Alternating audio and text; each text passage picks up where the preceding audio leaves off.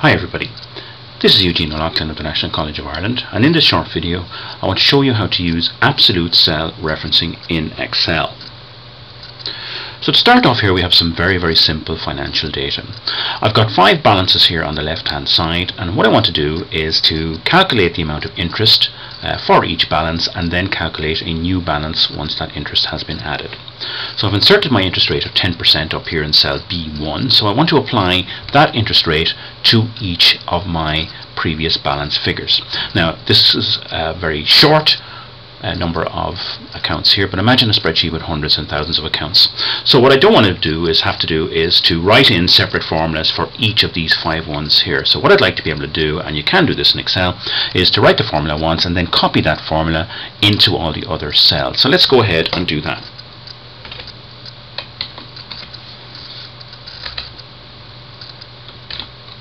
So in cell B4, what I want to do is just apply the interest of 10% to 10,000. So that's a simple formula to multiply cell A4 by cell B1. And we can see that 10% of 10,000 is 1,000. So we know that our formula has been calculated correctly here. Now in Excel, you know that there is a fill handle, which is a small box in the bottom right hand corner of each cell. And if you pick that up, your mouse will change to crosshairs. And when you drag that down to other areas, the formula and contents of that cell will be copied down. So what I wanted to do was copy the formula in cell B4 down to my other cells as well, so that I would not have to retype out that formula. But as you can see, something has gone wrong. When we select cell B5 and press F2, we can see that the formula has changed to A5, which is correct, and it's being multiplied now by B2, which is incorrect. What Excel has done is it has correctly moved down the previous balance row by 1 row when I've copied the formula down, but it has also copied down the from B1 down to B2, which is what I don't want to happen.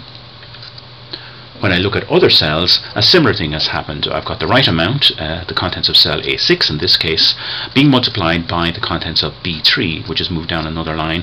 That of course are the words interest added, and when you multiply interest added by 3,000, you're not going to get a proper value, as you can see here. Similarly, when you move on to the next formula, you can see that the A7 is a correct amount, and it's being multiplied by B4, which is a figure of 1,000 from cell B4. Again, that's incorrect, it should be B1. And in the last cell here, we can see that the formula is A8 multiplied by B5. The A8 is correct, but the B5 isn't. We wanted that to remain at cell B1. So let's go back and delete all these cells because they're no use to me anymore, and do this thing a little bit differently. So how do I get my formula to copy down the balances in column A, as we have already done, but retain the value of the contents of cell B1? So let's relook at the formula in cell B4, the original formula that we did. And this is equal to A4 multiplied by B1. Now we know that this formula has already calculated the right amount. So what we want to do in Excel is use the dollar sign and put that before the letter B and before the number 1. And what this will do is it will fix the contents of cell B1 for any formula that I copy down from now on. When I press return on that, we can see that the results of the formula have not changed. It's still 1,000, which of course is 10% of 10,000.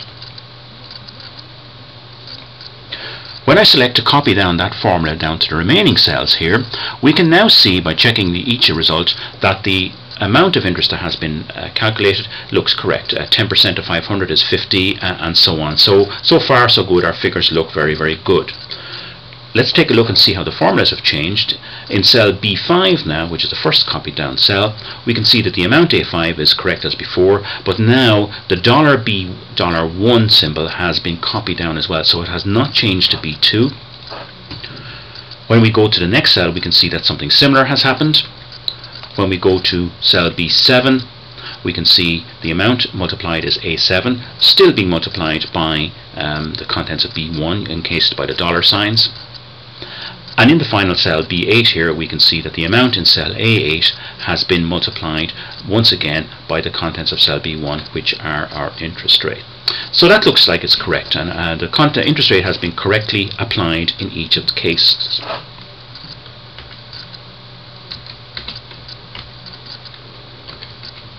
Now what we want to do is to calculate our new balance, and that's quite simple. We just add the interest to the previous balance to give us the new balance. So that's A4 plus B4, which gives us a new balance of 11,000, and once again we know that's correct because 10,000 plus 1,000 is 11,000. When I copy that formula down to the remaining cells, a glance at the figures tells us that our new balance figures have been calculated correctly. In this case here, we can see in cell C5 this time that the Excel has correctly copied down both the line for previous balance and the line for the interest added. So in this case we want the contents of the column B to change with the formula, and when we look down at the other formulas we can see in each case that the contents of cell B have been copied down as we want them to do. So in column C we are using ordinary cell reference, but in column B we are using absolute cell references with the $sign. Huge advantage of this is that if I change the interest rate, in this case from 10% down to 8%, all my formulas that I've now done will change automatically. So I don't have to go in and apply a different interest rate in different formulas at any time. That concludes this how-to video. I hope you found this useful. My name is Eugene O'Loughlin, and thank you for your attention.